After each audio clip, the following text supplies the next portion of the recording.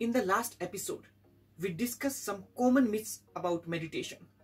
These myths are in our mind from so long, which holds us back to learn basic fundamentals for meditation. If you didn't watch that episode yet, I highly recommend go there and check that one first before watching this one. I'm going to attach the link in the description box. You can go and watch from there. Great. In this episode, we are going to understand how our emotions, feelings and behavior trigger our daily life, and how our daily life triggers our emotions, feelings and behaviors. So before moving further, first of all, I want to share 4 questions. Those 4 questions will determine whether you should continue to watch this episode or not, whether this episode can benefit you or not. Let's go. So question number 1. Are you living the life which you want to live? I repeat again. Are you living the life which you want to live? Question number 2. Is your Monday morning the same as your Friday evening? Tricky question. I repeat again. Is your Monday morning the same as your Friday evening? Question number 3. Do you smile 50% or more than 50% in your day? Do you smile 50% or more in a day? Question number 4. Do you feel energetic most of the time? Do you feel energetic most of the time? If your answer is no for any of these questions, then something is missing. My friends, that something is the source of everything. And why this one is missing from your life? The answer is in your daily activities. What you are doing in a day, how you are feeling, what are the activities you are doing. Correct? Come on, we will look at it together.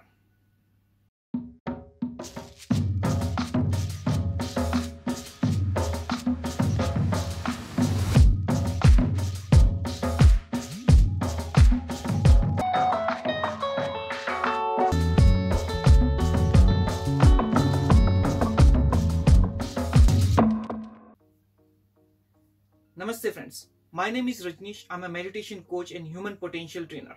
First we will discuss about our lifestyle. We are living in the golden age, the age which was dreamed so long by our ancestors. They put so much effort to look this kind of world.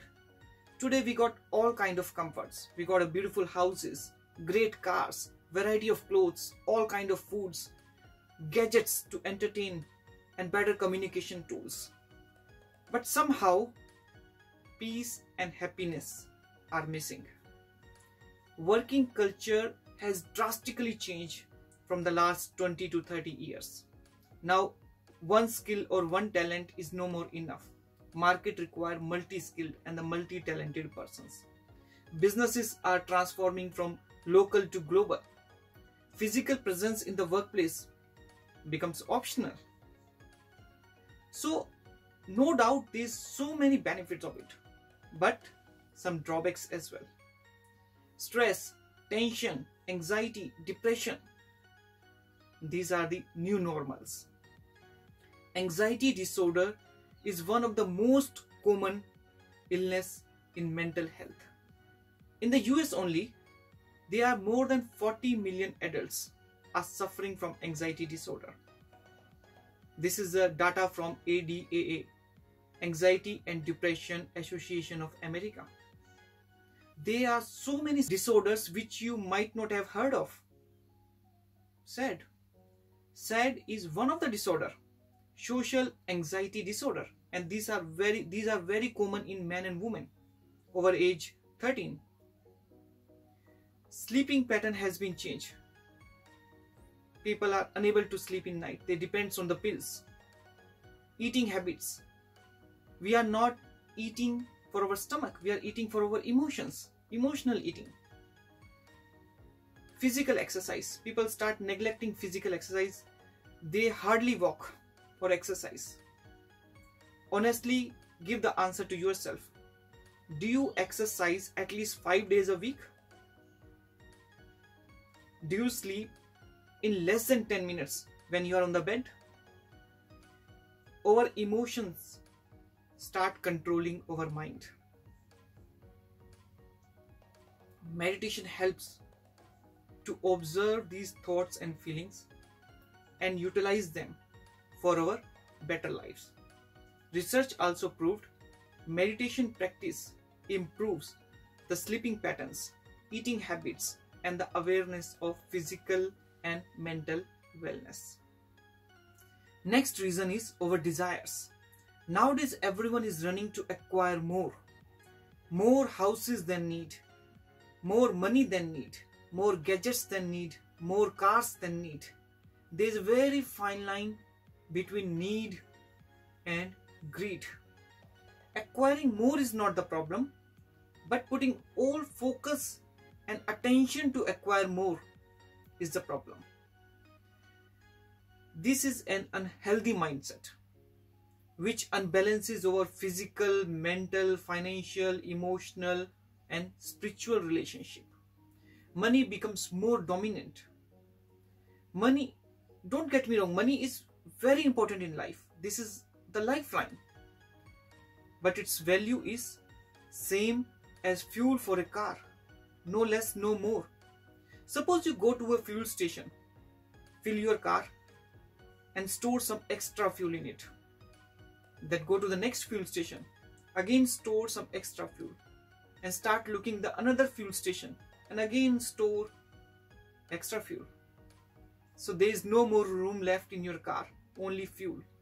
You don't have much room for your important persons in your life, important things in your life. Unfortunately, many people are living this kind of life. They are not living the life completely.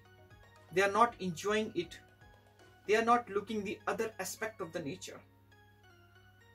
And meditation helps to teach the law of abundance. Means there is enough for everyone on this planet. No need to rush. No need to become selfish. It teaches us the law of compassion. Means treat others how you want them to treat you.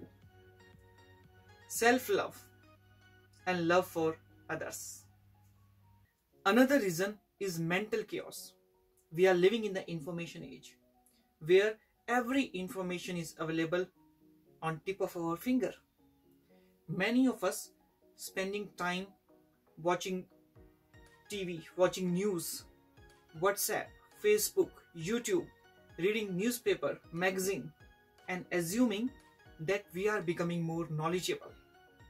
Is that knowledge? No, this is mere information. We are becoming more informative, and 80 to 90% of that information we are not going to apply in our whole lifetime, but still we keep feeding it. Our mind is becoming more cluttered.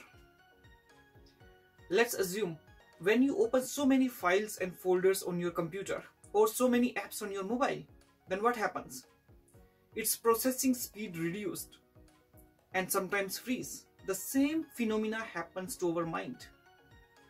Our mind stops focusing on the true north of our lives and stops to make decisions and then stops to take actions. And if no action means no results. Pretty simple. So meditation helps us to sort the stored information and provide clarity what information is important for us, how to acquire it, when to acquire it, how much is enough, and how to use it in our equation. How great it is. Another reason is scattered focus. Let's do one exercise. Could you please speak from letter A to letter J? A for apple and J for joker. A bit faster. Great. Could you please count from 1 to 10, a bit faster. Wonderful. Now could you please speak one letter and one number together, like A1, B2, C3 up to J10, a bit faster. Come on, I'm listening you. What happened? Have you observed how your processing speed reduced? Why is that? We know numbers, we know alphabets, then why we are not able to speak it together? Because our conscious mind, not subconscious mind, our conscious mind does one task at a time. If we mix and match together, then its processing speed reduced. And with the reduced processing speed, we are not able to achieve highest potential. We are not able to achieve the great things in the life. Our focus is keep jumping from one task to another, from one thought to the another. And that's how our focus and energy scattered. Well, I believe you might have done this experiment in your childhood. When we put magnifying lens on a paper under correct sunlight for a period of time, then what happens? The paper starts burning. But if we keep moving the magnifying lens or keep moving the paper, what happens? Nothing at all. The same thing, when we are keep putting our focus on one thing but not a period of time, keep jumping from one task to the another, one thought to the another, we are not going to do great things.